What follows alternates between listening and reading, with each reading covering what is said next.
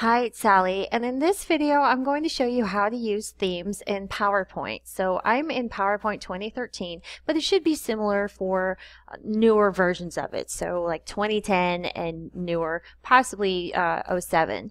So you have your presentation here, right? But you want it to look kind of fancy, but maybe you're not the most artistic person. Well, the great thing is that PowerPoint puts these themes in for you, so you don't actually have a ton of work to do when it comes to design. So I have just my first slide here, and so the way that you find these templates, these themes, is you go up to the Design tab up here, and then this is all of the current themes that we have. So your screen may not be as wide as mine, so you can click on this arrow right here. See this arrow? To view all of the current themes. Now you might look at some of these and think, well, you know, I like this one, but I would rather have it in a different color.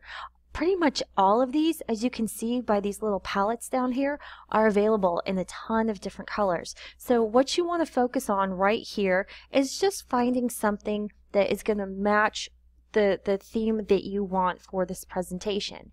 So I'm just going to grab one from here. So how about I choose, let's see, we'll just take this one right here. So this has a pre-loaded theme with a bunch of different layouts. So again, as I mentioned, if you don't like the colors, right over here we have variants. So we have these 4 options that are showing right here, but if I click on this down arrow, you're going to have all of these different color options. See, I can change the colors, and as I hover over each option, it changes my theme. So where this is going to come in really handy is if you already have a bunch of different slides, this is going to help you out in coloring them. So if we want to get, you know, really crazy here, we can just scroll through all these different colors here.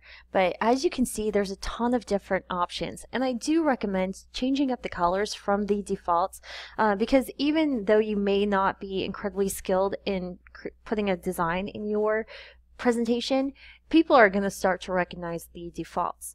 So I'm just going to go ahead and just pick this, let's see, what do we have here? I'm kind of boring sometimes, so I'm just going to pick grayscale.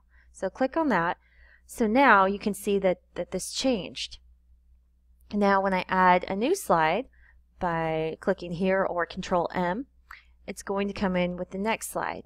Now if I don't like this layout here, I can change the layout. I can right click and click on Layout, and this is going to show me all the different layouts that are available with this theme.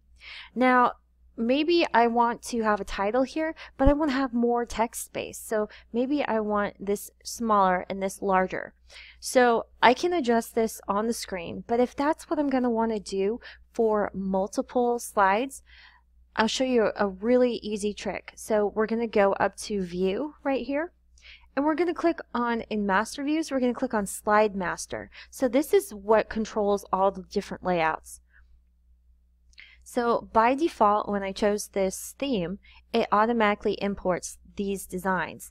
So as I was showing you, if perhaps on this slide right here, I just want a smaller title, maybe I want it centered, so I'm going to center it, and then I'm going to make this larger because I want to have a small title and lots of text. And maybe I can change, you know, if I want to change the font, I can do that. If I want, instead of this getting smaller, I want to just keep it all at, you know, at maybe 18 or whatever, 32, I can do that.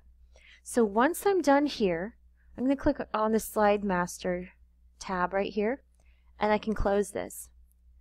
So as you can see, because I selected that layout for this slide, it automatically adjusts the layout of this slide. So you can do that for all of them. You can create your own custom slides. You can delete layouts that you're not going to use.